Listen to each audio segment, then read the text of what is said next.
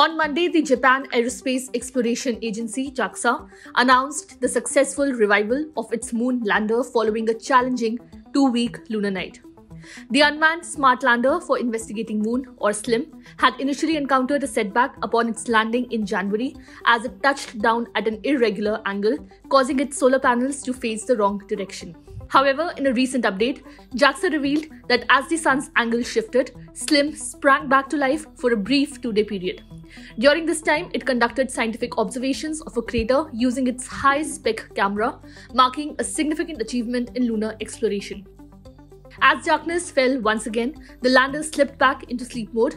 Given that it was not designed for the harsh lunar nights, JAXA had harbored uncertainties regarding its reawakening.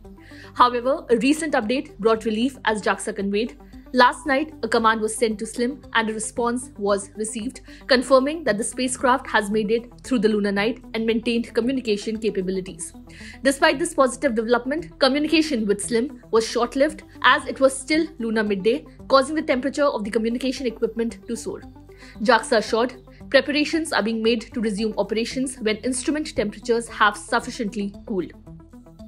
SLIM achieved a precise touchdown on the moon on January 19, marking Japan as the 5th country to land a probe on the lunar surface.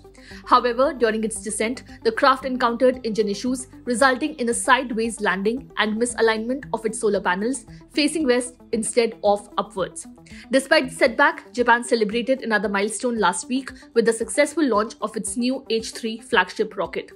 On February 17, the H-3 took off at 9:22 a.m. local time, deploying a small satellite into orbit with precision. Throughout its nearly 2-hour flight, the rocket also released a micro-satellite and a dummy satellite.